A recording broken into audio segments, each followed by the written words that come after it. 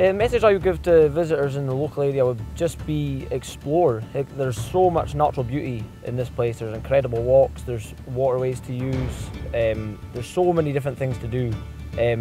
Speak to the locals as well. The locals are really friendly, really bubbly people, and they love to meet new people, and they love visitors coming to the village.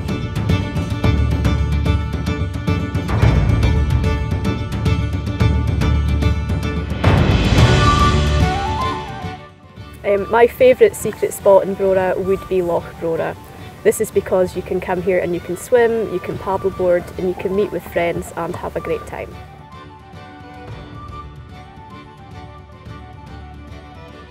So what inspired me to stay in Brora and Sutherland is the lifestyle.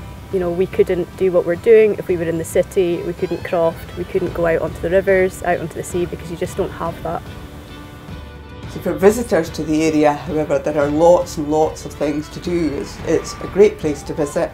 For Brora itself, we have a fantastic heritage centre, we've got a world-class golf club, we've got Clynelish Distillery, who've recently invested millions in upgrading their site and their facilities for visitors.